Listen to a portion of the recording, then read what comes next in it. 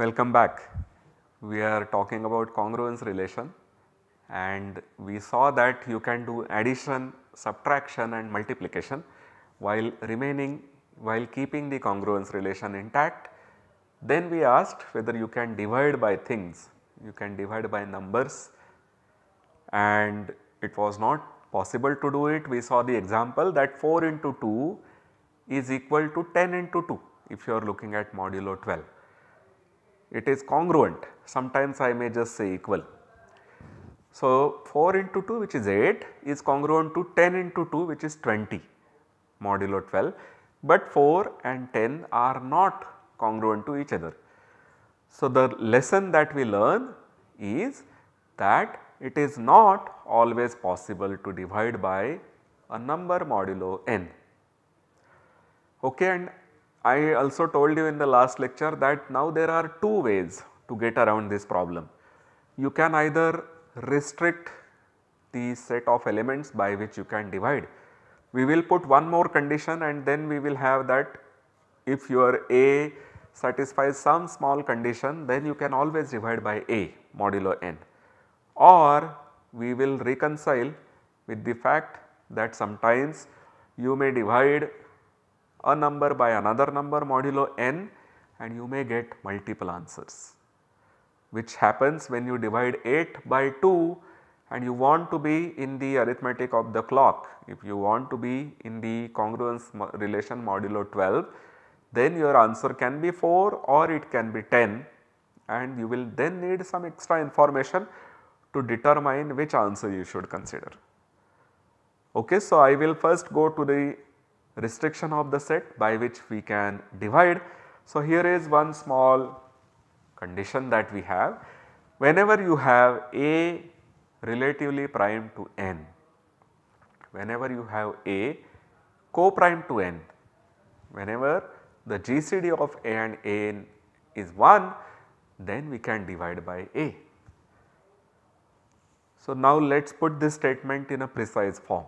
So, the precise form is this: if you have AB congruent to AC modulo n and the number A which appears on both sides of the congruence sign, if that A is co-prime to n, if the GCD of A and n is 1, then B is congruent to C modulo n. You can cancel A from both sides. This is what it means.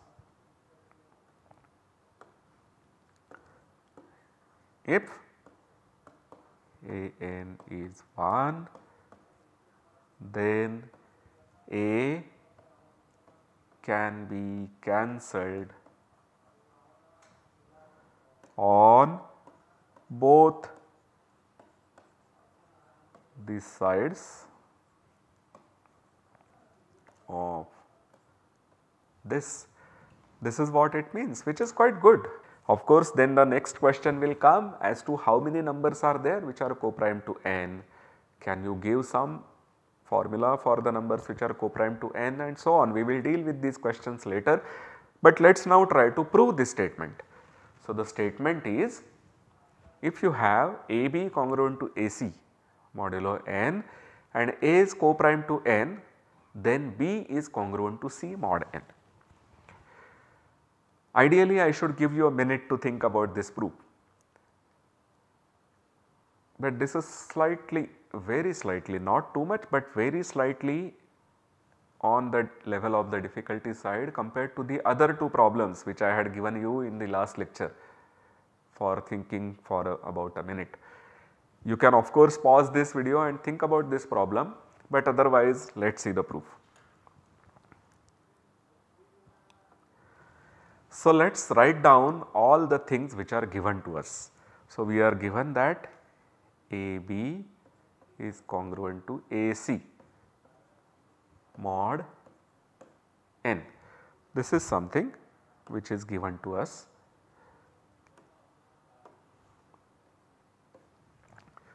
You may be tempted to write it as AB minus AC is n alpha for some alpha, but let us not do that for the moment.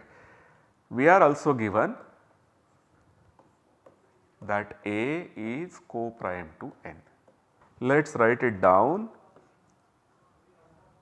that 1 can be written as a combination of linear combination of A and N over integers.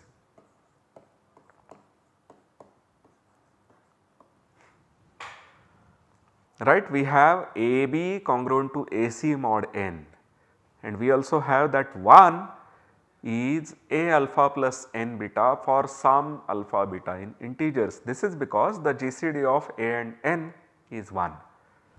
Okay. Now what we do is the following thing. We start with B and we multiply by B to 1. Since 1 is equal to this, we have that B is equal to BA alpha plus BN beta. Okay. So, expanding this out, we get AB alpha plus BN beta. Now, we also have C and we multiply by C to 1 to give us the same thing.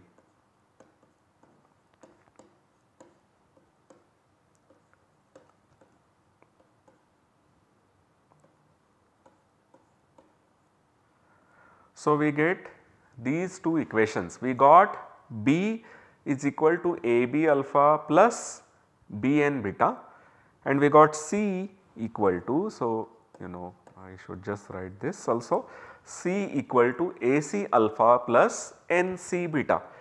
Now what we know is that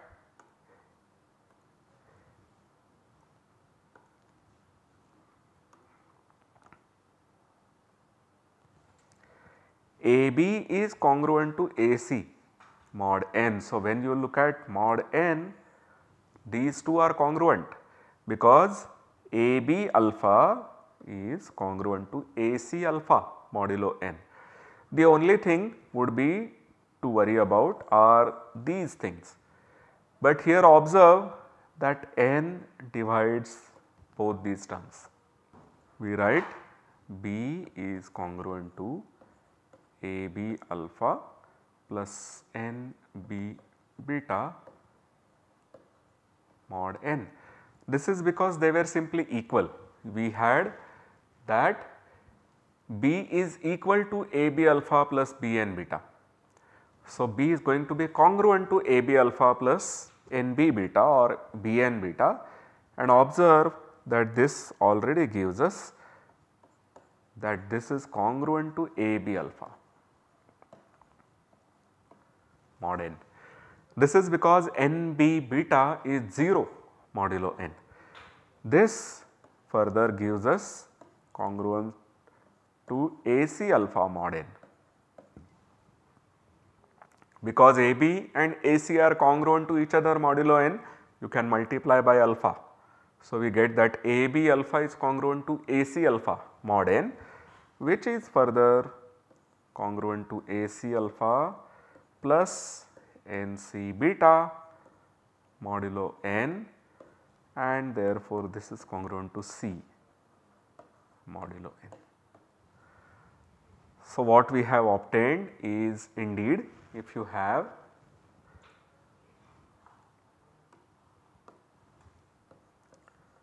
thus, if AB is congruent to AC mod N and A comma N is 1, then B is congruent to C modulo N. So, quite a nice thing, because in integers we were not always able to divide by something, but here you can divide by elements which are co-prime to N. So, if you wanted to divide 8 by 2 modulo 12, that would not be possible, or you may have to accept that you may get multiple solutions. But if you were to divide 8 by 5, that would still be possible. So, think about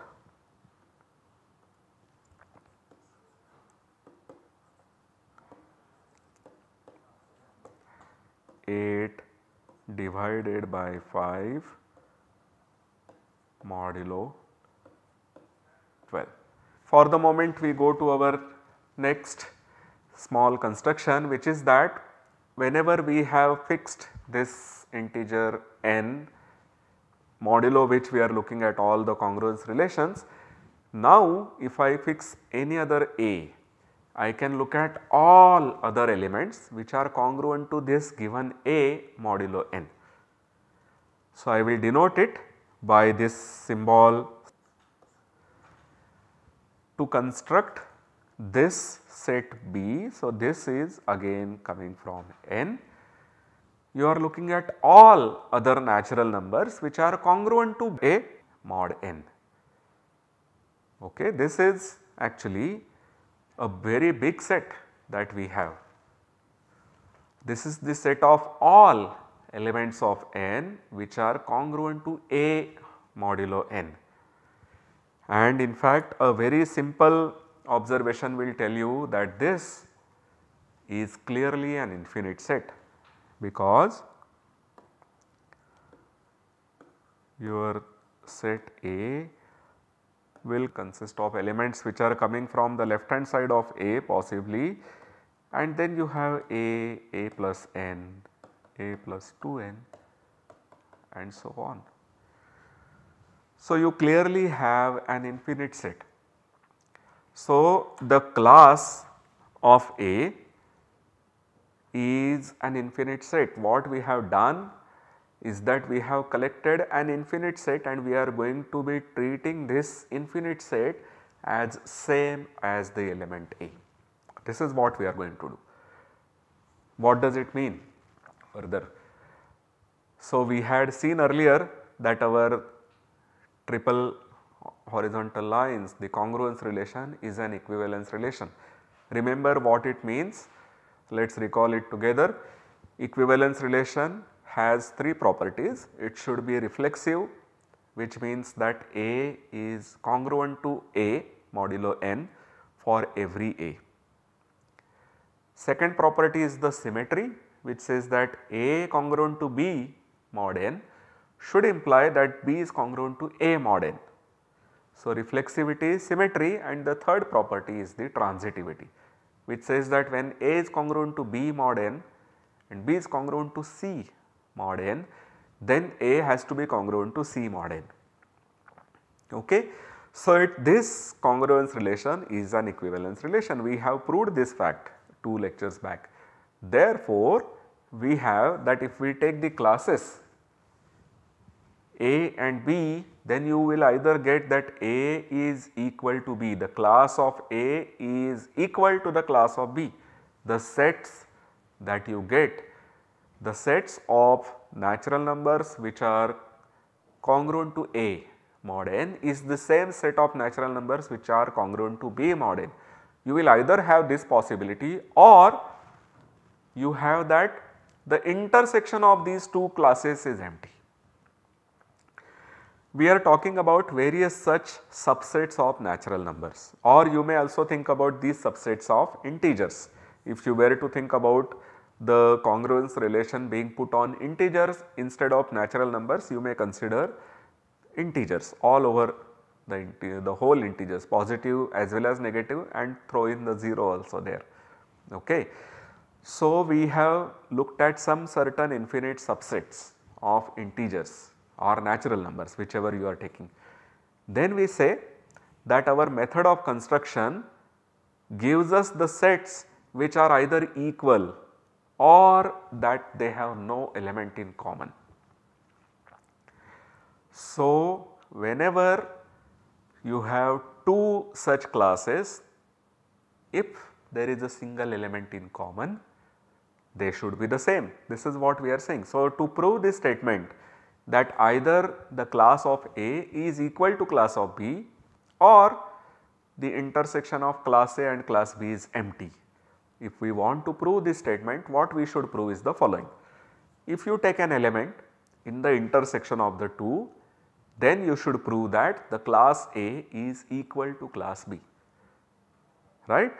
We are saying that there are only two possibilities that can occur about the classes. Possibility 1, classes are same. Possibility 2, no element in common.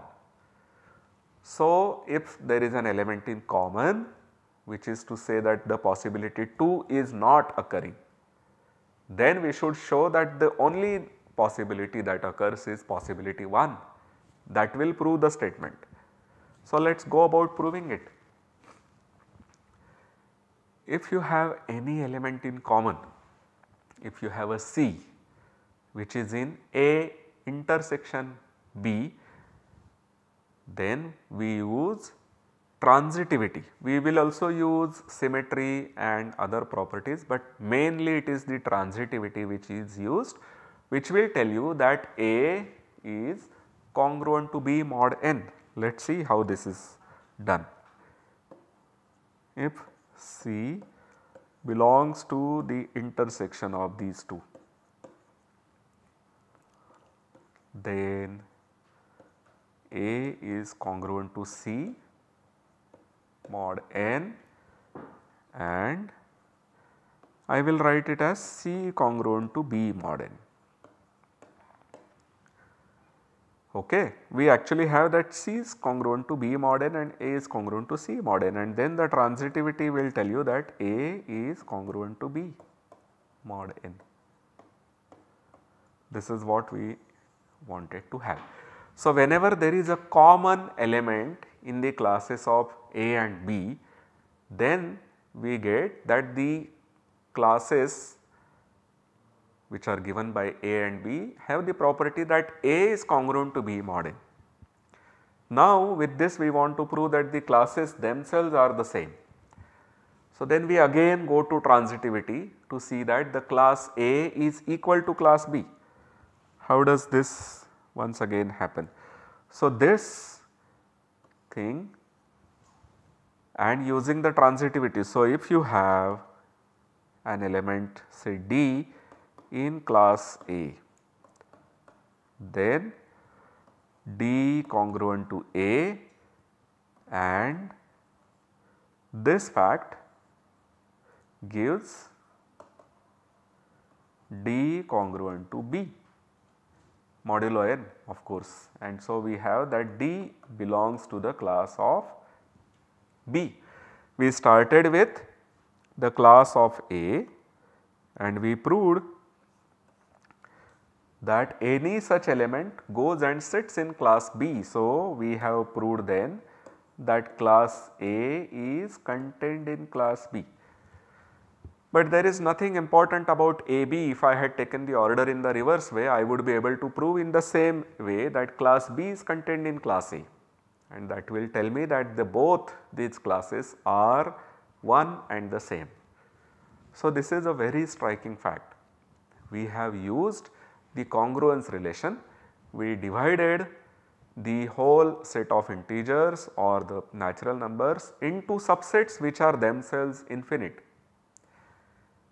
in such a way that these subsets are disjoint or they are the same. Okay. So, this is what is called partitioning a set into subsets. So, we have therefore been able to partition the natural numbers into these classes. Of course, you will also use the reflexivity to show that every element of n is contained in one of these classes. But if you take the element to be A, then it is clearly contained in the class of A. So, every element of n is contained in one of these classes. So, n is contained in the union of these classes, and since each class is a subset of n, you have the other way equality also, other way containment also. So, n is union of the classes, but the classes are either same or disjoint. So, it is a disjoint union, which is what we call as partition. So, if you were to think about this in some set theoretic diagrams, it will give you that if you have this as your set n, then we have divided this set n into several of these partitions. with respect to the congruence relation modulo n. Alright. Further, we are now saying that you do not have to look at infinitely many classes. Each class is equal to a class of one of these finitely many elements. So, earlier we saw that n is union of these classes. Here we had that n is disjoint union of the classes, but here we are saying that n is class 0, disjoint union class 1, disjoint union class 2, disjoint union dot dot dot, disjoint union class n minus 1. And this is quite simple, because what we do is that given any a, we will keep dividing by n, and then there has to be a remainder. This is what our division algorithm tells us. Division algorithm tells us that when you have any a and you want to divide by n, then you have n equal to nq plus r, a equal to nq plus r, where q was a natural number, r is also a natural number, or it can be 0, but r has the property that it cannot be equal to a, it will n, it will be less than n. So, r can go from 0 to n minus 1. So, that is what we have. So, given a, use the division algorithm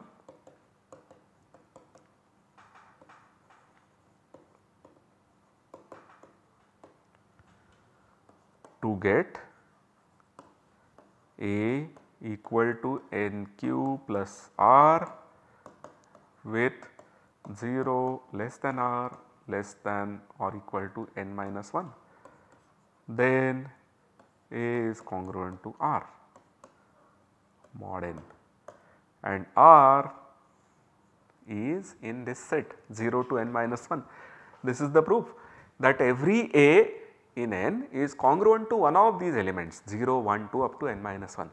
So, this is one good thing, because we had an infinite set n, we divided it into union of some subsets, each of which was infinite, and now it turns out that there are only finitely many such partitions that you have. So, we have divided n into only small n many partitions.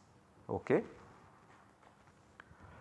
So, n is a union of these classes, and in fact one can go further that it is a disjoint union.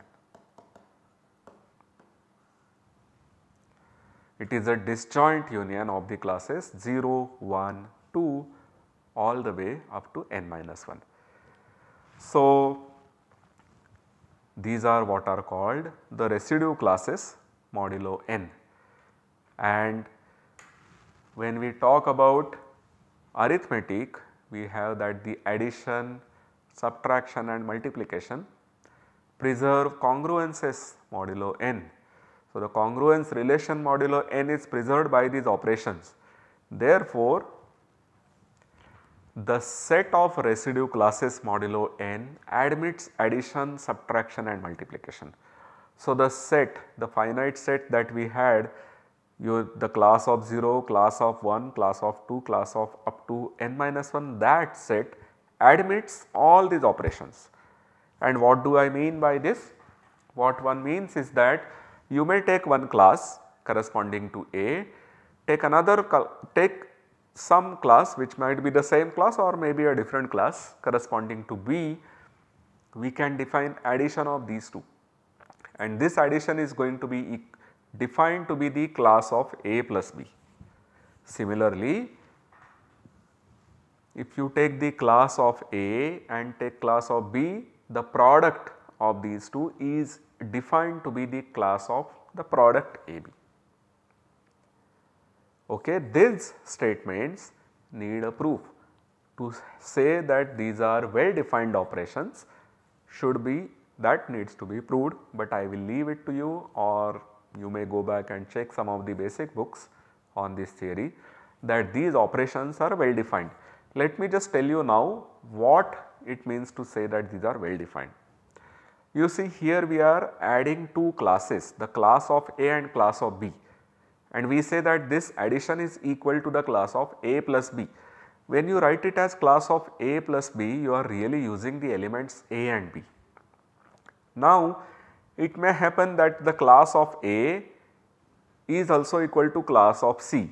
Somebody else may see it as a class of C, and somebody else may see the class of B as class of D. So, when you are adding two classes, you have the addition of class A, class B, which is the same as class C, class D. You are adding the class of C and class of D. But if you are giving the definition of the addition as, look at the element which is giving you the class, take the sum of these two elements and take the corresponding class. Then there are several ways. I can either take A plus B, take its class, I can take C plus B, take that class, I can take A plus D, take that class, or C plus D, take the corresponding class. So, we will need to prove that all these four classes are actually the same. So, the confusion here, or the thing which needs to be proved, is that if class A is class C, class B is class D, then the class A plus B is the same as the class C plus B, which is same as the class C plus D, which is also same as the class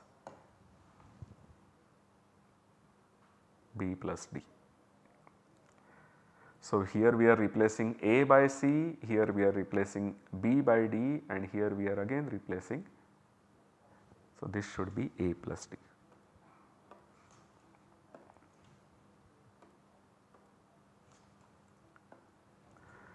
So, the four ways by which you can add should give you the same set, that is what it means. Similarly about the product. So, similarly about the product. But these are the things which can be checked quite easily, and these are things which we have actually checked. So, I will not go over these, but I will make one final remark before we stop this lecture, which is that the arithmetic modulo n, this is what we are going to do. The arithmetic modulo n is an arithmetic with these n numbers. So, we are going to add 0, 1, 2, 3 all the way up to n minus 1 with each other, or we will subtract one from another, or we will multiply these, but the addition, subtraction and multiplication is to be taken with respect to the congruence relation modulo n. That is the only thing that we will be doing in this theme of our course, which is the congruence, and we will explore this further. So, I hope to see you again in the next lecture. Thank you.